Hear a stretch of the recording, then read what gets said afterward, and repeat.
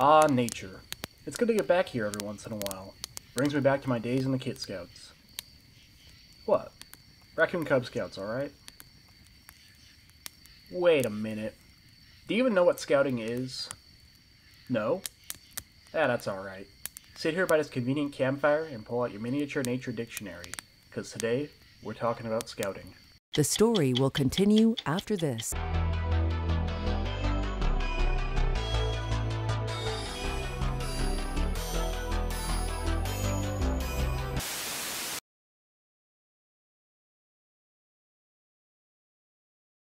The practice of scouting is nothing new. I mean, it's changed since the military implementation of scouting in ancient times, but the practice of sending young people into the wilderness to learn things seems to be a universal idea for a lot of cultures. Just not on the scale the scout movement has made it. Scouts are, as a subculture, youth groups who learn informal education about a wide variety of things associated with wilderness survival. Historically speaking, there were Christian groups that matched the baseline image of modern scouts like Edinburgh's Boys Brigade in the 1880s. But the scouting movement we know today has only been around for a little over a century, with the Victorian era and British colonialism in southern Africa, where we would see the true beginnings of the scouting movement. Two men, one American and one British, would be the catalyst to a new kind of outdoor expeditions.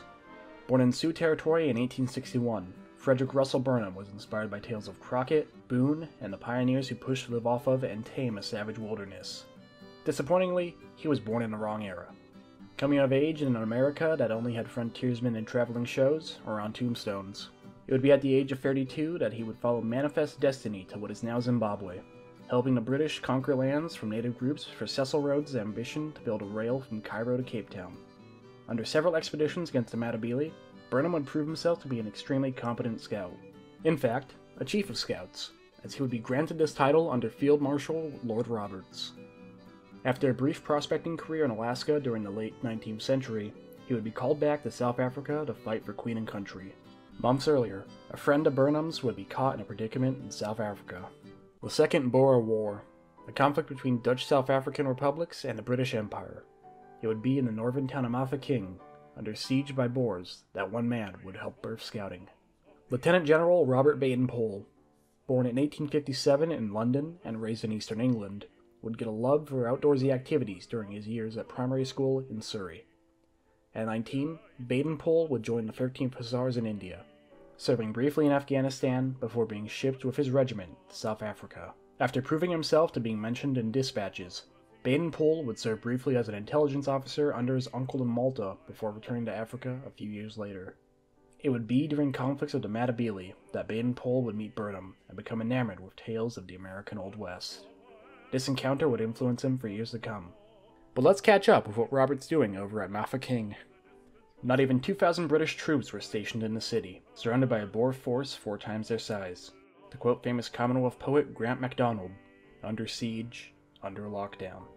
With such low numbers, and luckily before the siege had begun, Baden-Powell's chief of staff, one Lord Edward Cecil, formed a cadet corps of preteen and teenage boys.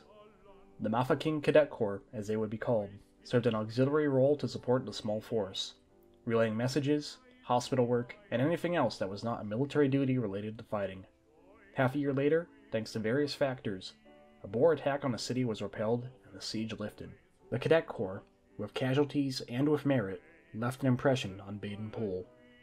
Taking the nature of that corps and the frontiersman ideas of Burnham, he began to write and work towards a vision that would become the youth scouting movement. I should note that movements like the German Wandervogel would be popping up before Baden-Powell sowed the seeds of modern scouting. Officially becoming more of a nature organization in 1901, the Wandervogel, Wandervogel, Ausschuss für Schülerfahrten, basically an organization for schoolboy nature trips, would be first as a hiking club under the efforts of one Karl Fischer. Over the next decade, this movement would have several groups splinter over the incorporation of alcohol and schoolboys. They also partook in a lot of anti-Semitism in their early years, but that's not what we're talking about yet. So let's see what's going on back in Blighty. In 1907, the Brownsea Island Scout Camp in Dorset would be the proving grounds for the scouting movement. In 1908, the first edition of Scouting for Boys was published by Baden-Powell.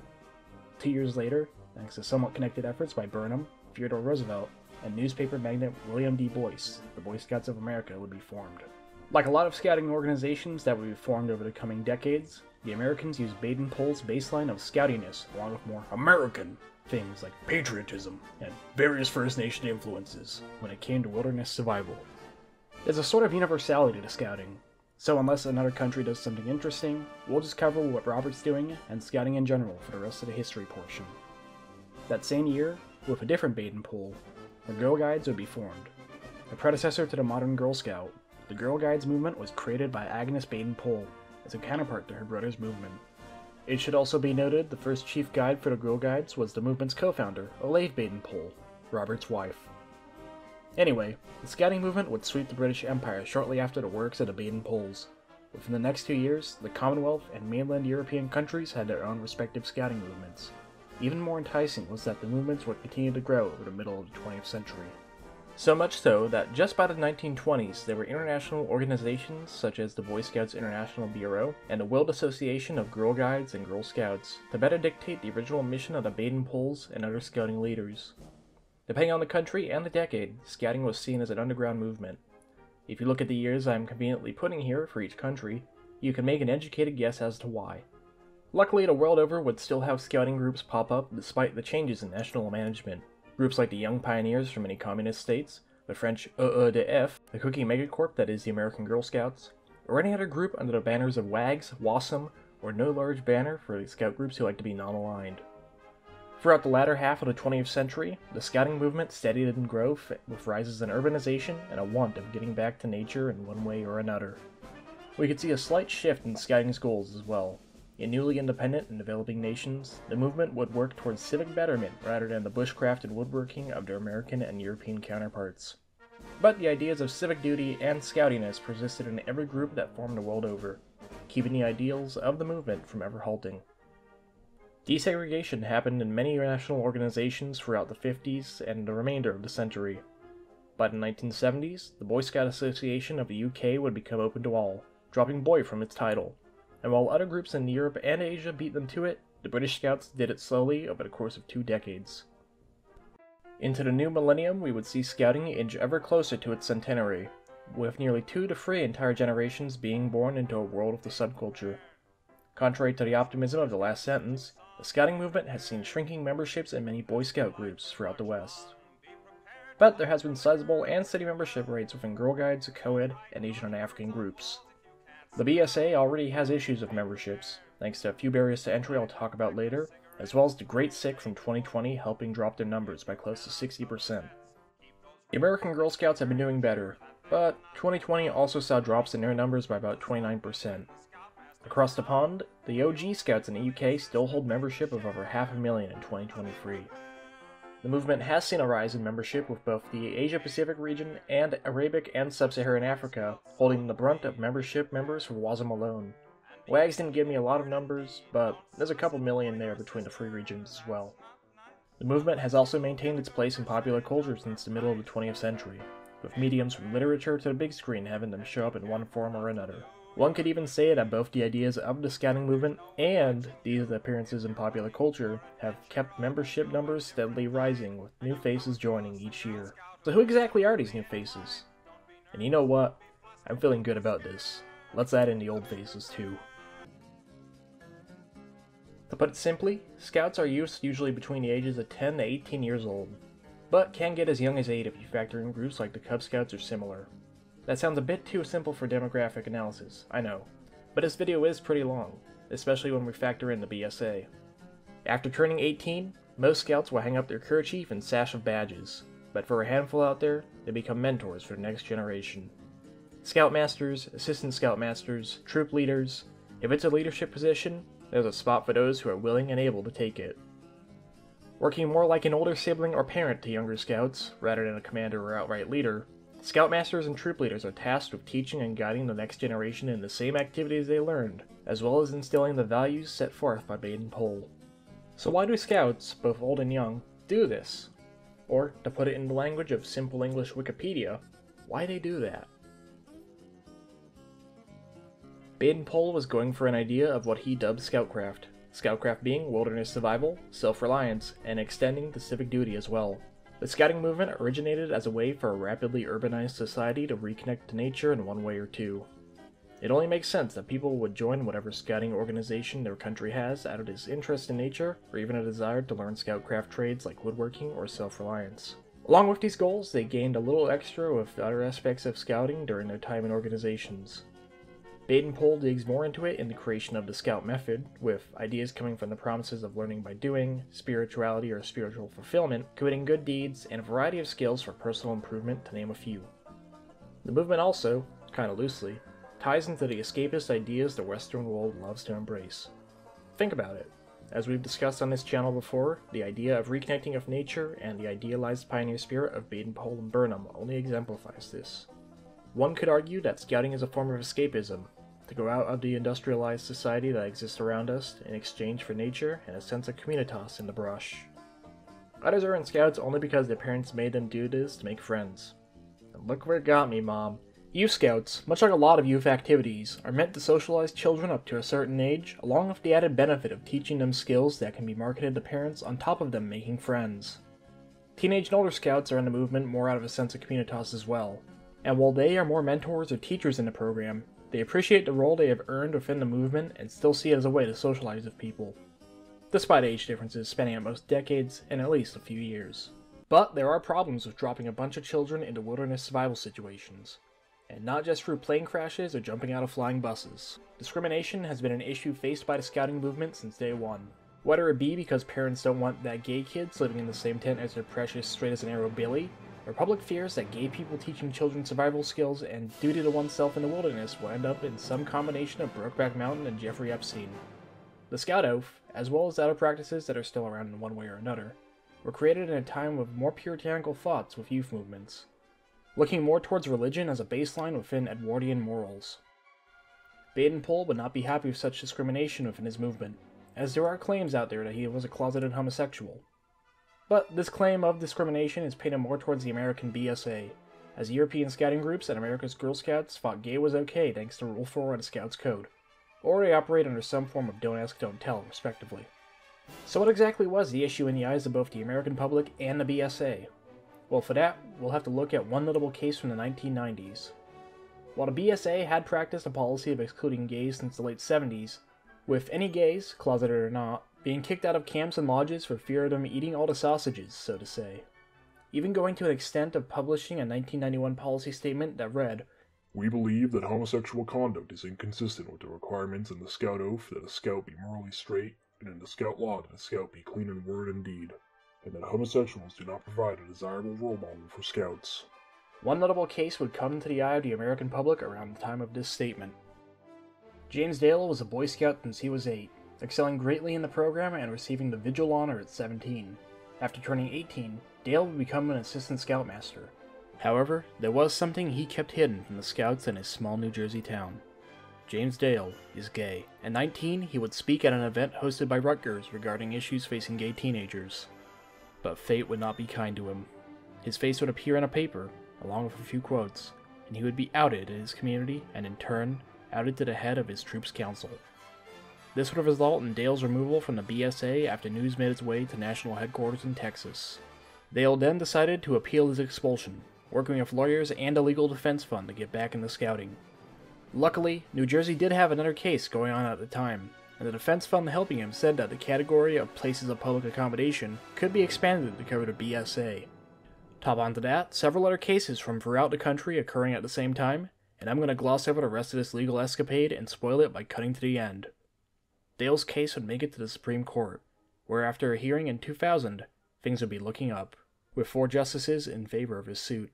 At the end of the day, the verdict of 5-4 would decide that the BSA was a private institution and could within their rights kick out anyone who violated the views of the organization. There was backlash. In the following years, the BSA would lose financial backing from various sources upset with this ruling.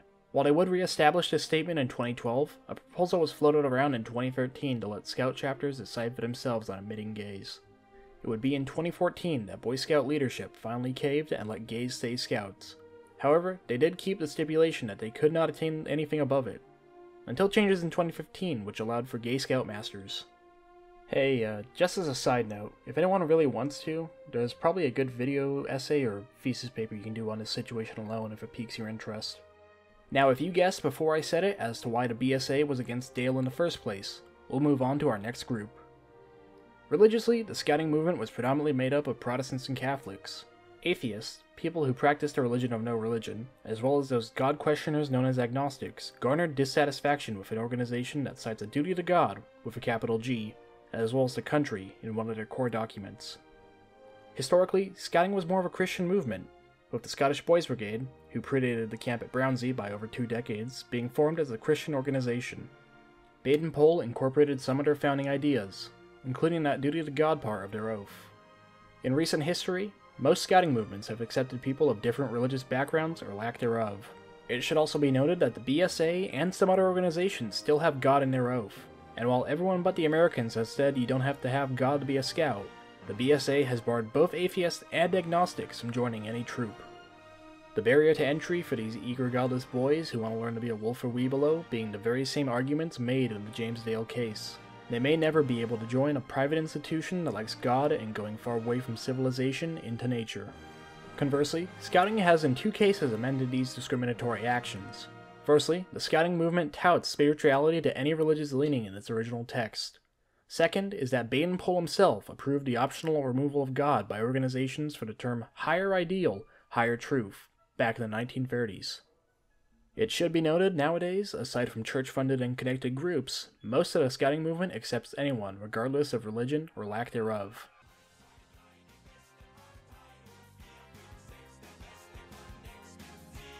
Speaking of atheists and Scouting, look everyone, it's the Taliban Pioneers! Whether it be the Soviet Union, Hitler's Germany, or one of the dictatorships that popped up over the latter half of the 20th century, totalitarian regimes abolished their nation's old ways of Scouting for something more in ideological acceptance. States such as Nazi Germany and Fascist Italy and Romania disbanded Boy Scout movements, replacing them with youth corps such as the infamous Hitler Youth.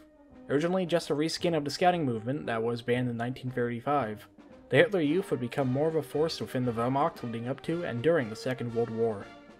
The Third Reich would use this program as well to indoctrinate many to Nazi ideology, something we see a lot of in authoritarian regimes, and bring up a generation that would know how to wage war against those deemed undesirable in the eyes of a certain famous Austrian's deranged ideology. It should even be mentioned that Baden-Powell was placed in the infamous Black Book by the Nazis, as the Reich saw the Scouting movement as a form of espionage. As for Italy, Romania, and the fellow fascist states, they too were just ideological reskins of Scouting, with all the good parts cut out to fill with whatever the big men in charge thought would work for the nation, such as maintaining cultural superiority and running paramilitary organizations consisting entirely of children like some African warlord. Things would be about the same for many of the communist states, with countries like the USSR abolishing Scouting movements in the 1920s and other states following suit for the next half-century, which is where we get the Young Pioneers. Young pioneer groups, under a lot of communist and socialist states, unsurprisingly didn't change much about the Scouting movement aside from prescribing it an ideology to work off of. And that may just be the only difference we were able to find, as both the pioneer and Scouting movements promoted the same ideas regarding nature, with the only big demarcation being the indoctrination of communist ideas, which is more tame compared to those Hitler Youths. So the 2 big variations of Scouting were really just Scouting placed through an ideological filter. That's not too bad at a glance. Wait a minute. You see that kid in the second row? Free from the left? Video editing guy. Enhance the image. Maybe a bit out. Yeah. Scouting and militaristic ideals may go hand in hand. Not surprisingly, the early Scouting movement was claimed to be similar to those dictators would replace it with, thanks in part to militarism and imperialist ideas.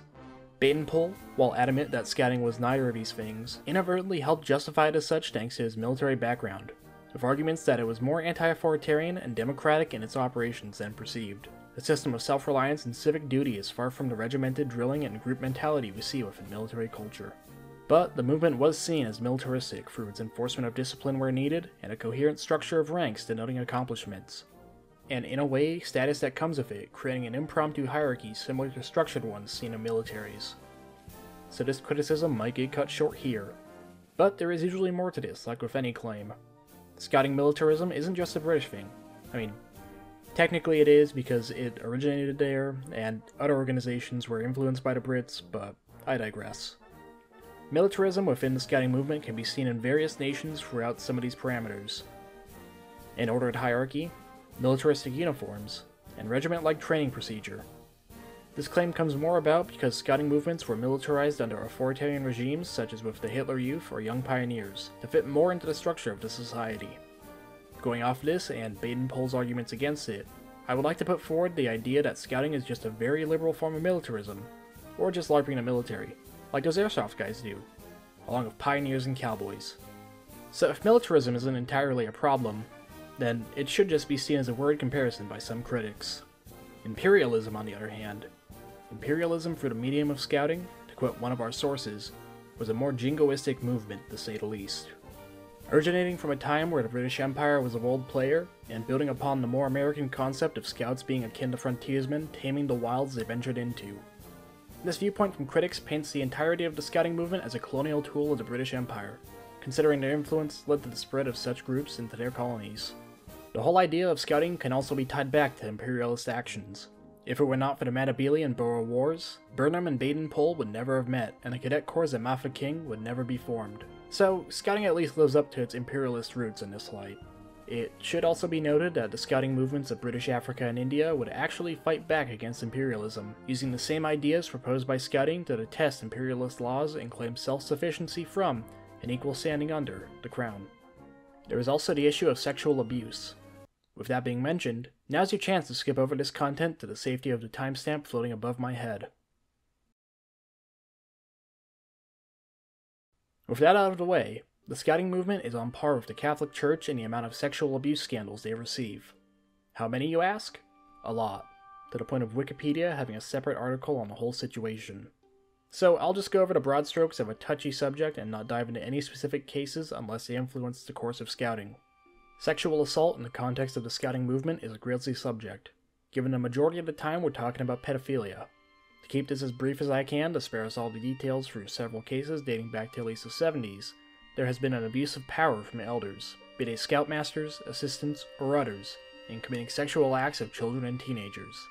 Across the Anglosphere, cases popped up even through the 2020s of misconduct.